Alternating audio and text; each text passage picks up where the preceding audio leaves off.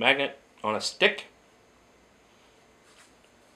galvanometer, laser, simple little laser pointer with a little paper clip attached to it, 2 coils of wire hand spun, one just loose, one around a cardboard tube. The second one could be around a cardboard tube as well, but I destroyed my first one on accident, so I just used a dry erase marker and freeformed it.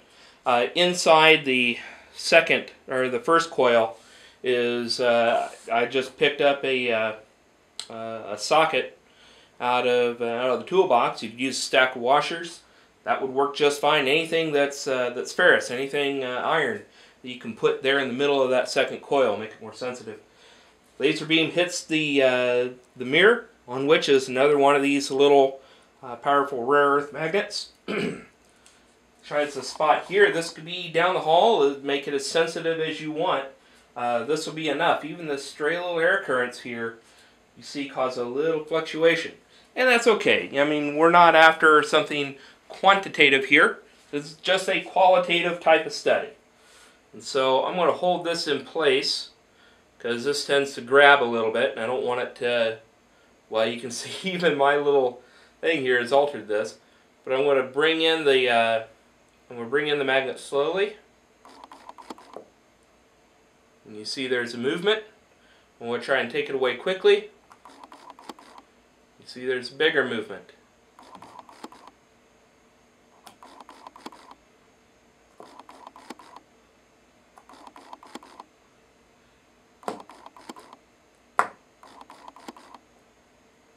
So you can see that there's a current being induced in this second green coil here, which is creating a magnetic field that affects the permanent magnet that's on the back of the mirror, changing its position. Simple little device. The wire cost me $8 at Radio Shack. The dowel rods, pack of 6 I got for I think about $2, something like that. The mirrors, get a whole stack of these mirrors.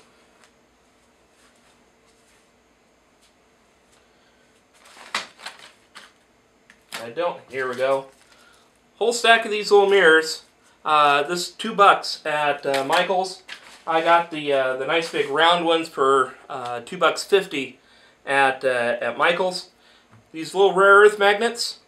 These are the real expensive bits. $5 for 3 of them. And so for under $20, actually probably under $15. You've got your own homemade little galvanometer that's ultra sensitive. Even small little changes like this it can pick up. Great way to demonstrate the effects of electromagnetism, induced induced currents, and then induced magnetic fields. Fantastic little cheap experiment. That's what I like about this. It's cheap.